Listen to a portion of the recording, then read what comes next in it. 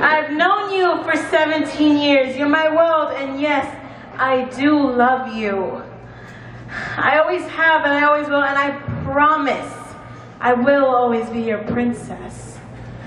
But Daddy, I really hate you at times.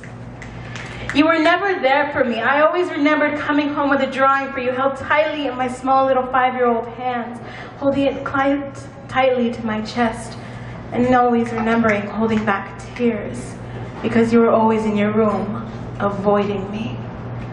Now please don't make a scene, please don't make a fuss, and please don't worry. Mommy always did say I was your favorite.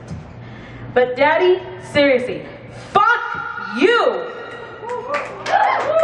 Because now that you and Mommy are divorced, now you want to bond. Now you want to bond with your kids. Now you want to spend time with your little brothers or me. Because now you see that you've lost us. Now that you're living in a different apartment all alone, all you do is call me now just to say, I love you, princess. But I can't stand that, Daddy. No, I can't stand you. I love you, Daddy, I do. But seriously, Daddy, where were you 17 years ago when I really needed you?